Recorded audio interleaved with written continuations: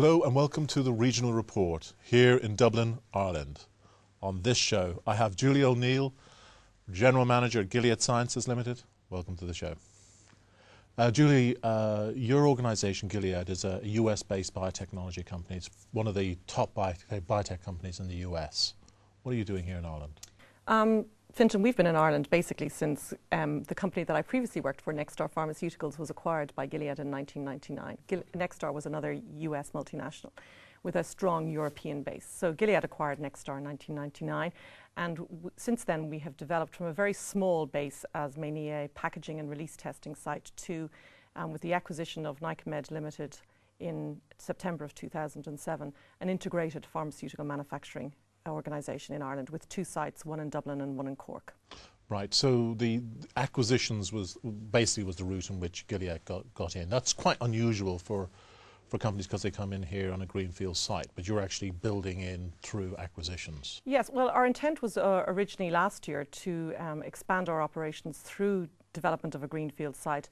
However, the opportunity with Gilead came along, and we acquired a brand new facility which had been completed in October 2006. So it was a ready-made solid oral dosage facility with its EMEA and IMB approvals already in situ. And that opportunity in Cork came a result of Nykemed's acquisition of Altana Pharmaceuticals. That is correct, yes. Right. Yes. So you picked up a manufacturing opportunity there. We did, yes. So for a company like Gilead, why are you manufacturing in Ireland? Why are you continue to look at Ireland as a location to operate from?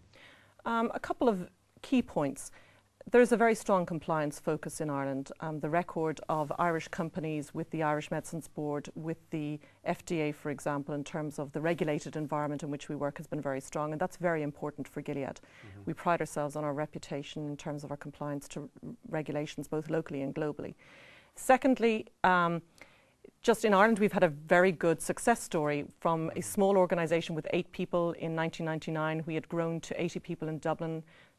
Product from our supply chain basically entered Ireland and was distributed, packaged and distributed onwards, and we've had a very successful relationship in Ireland, and I think that drove some of the decisions behind our desire to expand our operations here. Right, and people often look at Ireland from a tax perspective, but clearly one of the key things are people, the skill sets that you require, particularly in an industry which is highly regulated.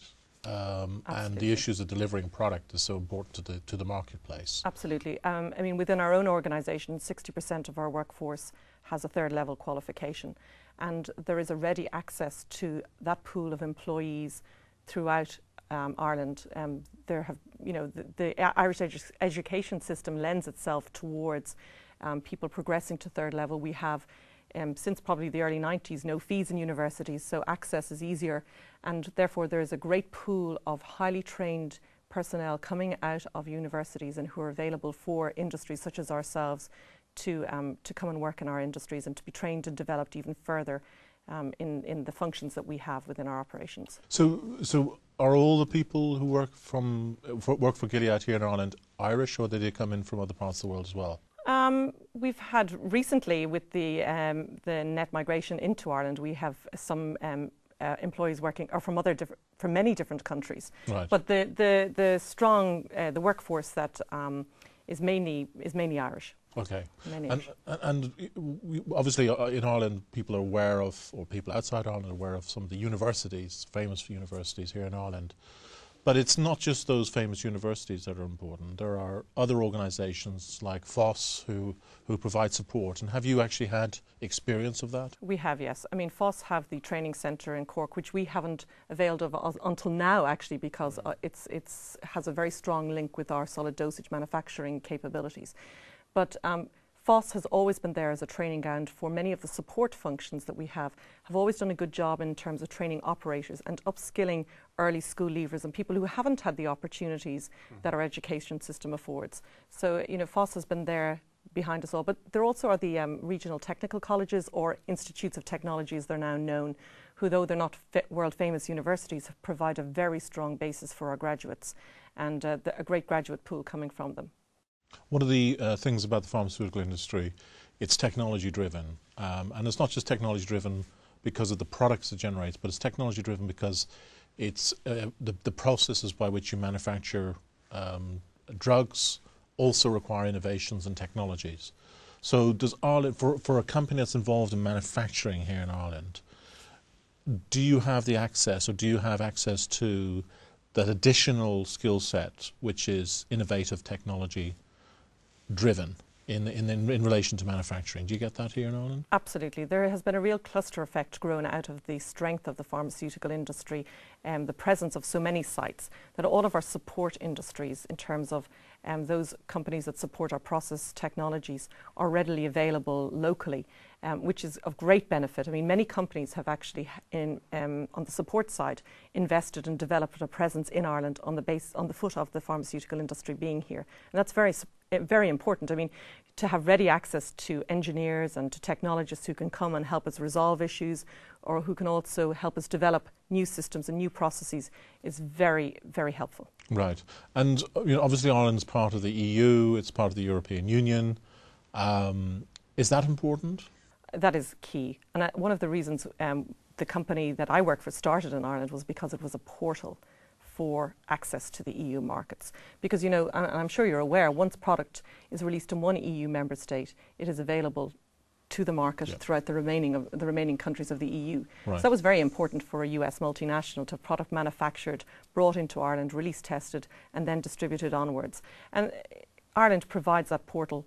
We have an ability in terms of the Irish workforce to turn product around, to meet our deadlines, to undertake and to meet the commitments expected from our parent companies. Mm-hmm. And the other issue, I suppose, when you're looking at Ireland and the type of company that your parent company that you have, your parent company is a US biotech, it's got that particular type of culture. How does that culture back into the Irish culture? Extremely well. Gilead is a very dynamic organisation, and I think the workforce and the people of Ireland are very dynamic individuals. They're dynamic in their communication, very strong communication capabilities, able to work cross-functionally and in teams, and that really is very close to the way a biopharma company operates. Generally they don't have huge numbers of employees when biopharma companies start. They're small, lean, and need to move forward. Speed to market, time to market is very important, and I think the Irish culture and Irish psyche really knits in very clearly into that type of organisation. If I knew of a biotech company or a pharmaceutical company based outside Ireland who are considering coming to Ireland to manufacture, what would you suggest I'd say to them? I'd say the workforce is great. There's a strong compliance history. It's easy to do business.